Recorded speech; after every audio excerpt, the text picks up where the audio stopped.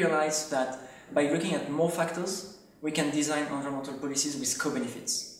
Another co-benefit which is really crucial is efficiency. The way we use natural resources today is very inefficient. The way we use energy is very inefficient. The way we use water, the way we use the land is very inefficient. So by having environmental policies that improve the efficiency of the way we use natural resources, we can simply do more or the same with less. So it's something which is just a win-win. It's better for the environment and it's as good or even better for the economy. So the green growth concept is really about broadening the view and not looking at environmental policies as something that focuses only on natural capital, but something much broader that can have impact on the entire economy. And we can have environmental policies that improve welfare because it improves the environment. An environmental policy, if, for instance, it redistributes resources to the poorest in a country, might also have very good distributional impacts.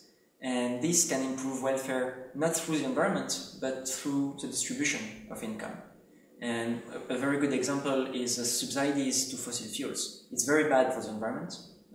In countries with very high subsidies, everybody wastes fossil fuels, so it's just very bad. But it's also a subsidy that is captured by the richest in a country.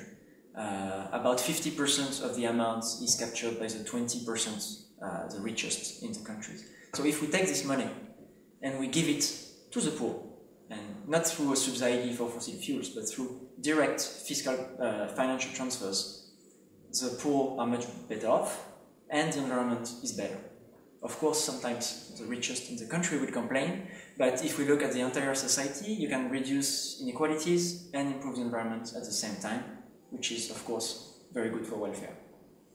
And the last channel through which environmental policies can very efficiently improve welfare is by increasing resilience. And two examples are critical. The first one is natural disasters. Deforestation, for instance, is increasing floods. And we know that by protecting forests, we can reduce floods. And if we reduce floods, we reduce all the shocks to the income and the capital of households. So this will smooth out their wealth, and this is good for welfare. And the second example is vulnerability to commodity price volatility. And of course, the example of oil shocks is quite clear. In the 70s, we used twice as much oil with respect to the level of GDP as we do today. And we were much more vulnerable to the oil shock of the 70s than we are vulnerable to the oil shock that we had in the last 10 years.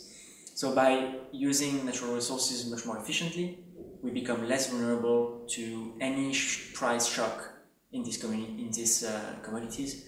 And looking at these markets, which are very, very volatile, and the prices are changing day to day, it's not a bad idea to become less vulnerable to this volatility. So this is, again, a way for an environmental policy.